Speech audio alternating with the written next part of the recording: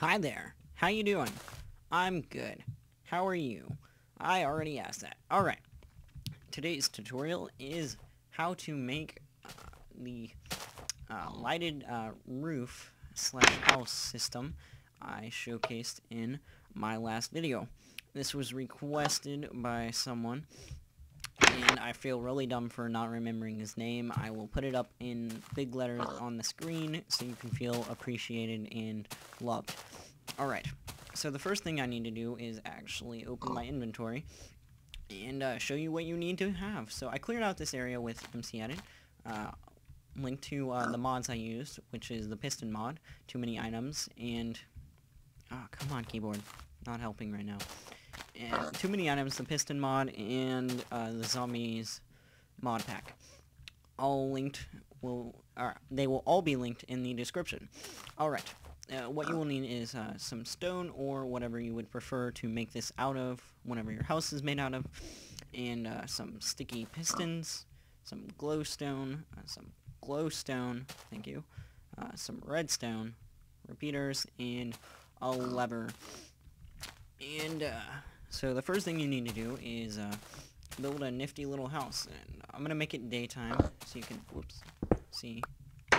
Seeing is quite helpful, but hang on, let me turn the music down because I did a test recording earlier, and the music was quite loud indeed.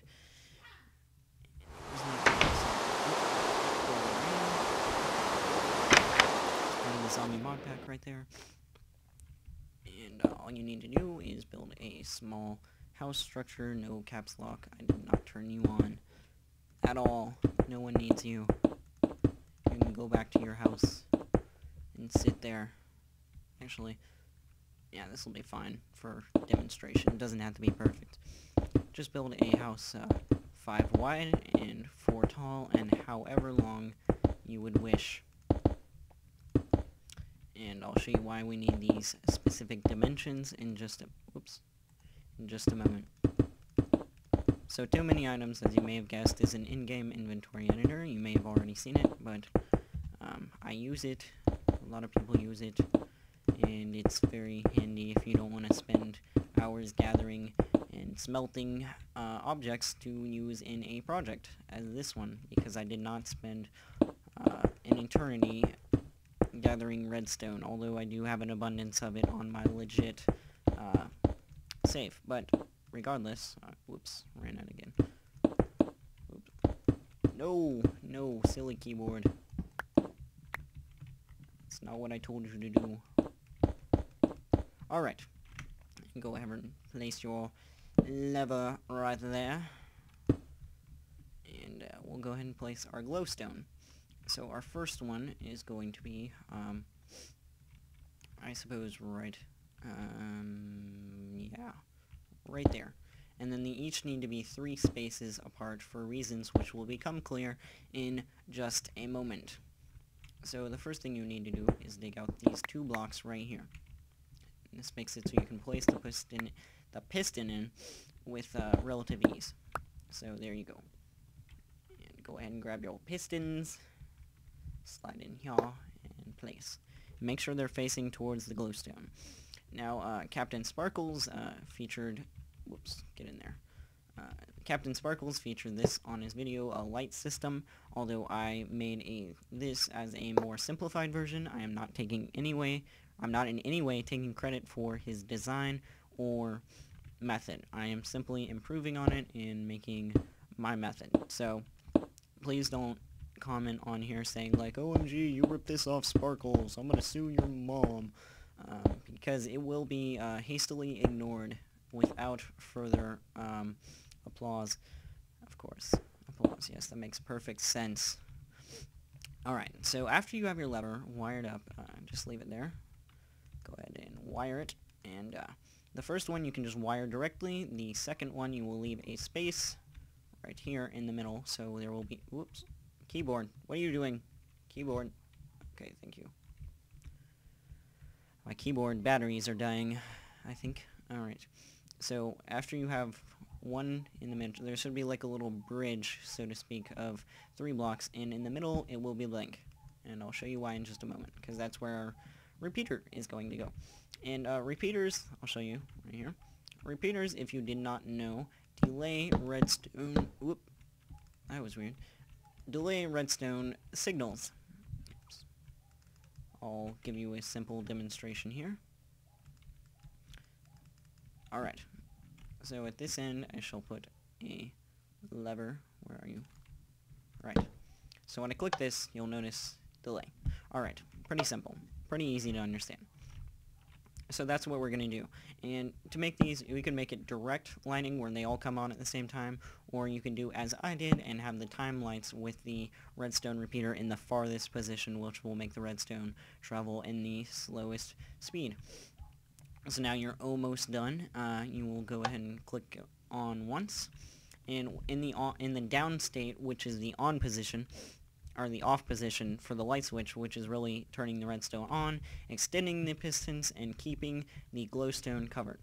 And now, if you want it to be completely dark in there, you need to cover the glowstone with your building material, so as to make it dark inside for your actual building. Otherwise, the glowstone will travel through the piston, which kind of diminishes the effect a little bit. But it's up to you. You don't have to. I just think it makes it look cooler. So we'll go ahead and add some... Whoops. Right now and again. Go ahead and add a little roofing here to disguise it.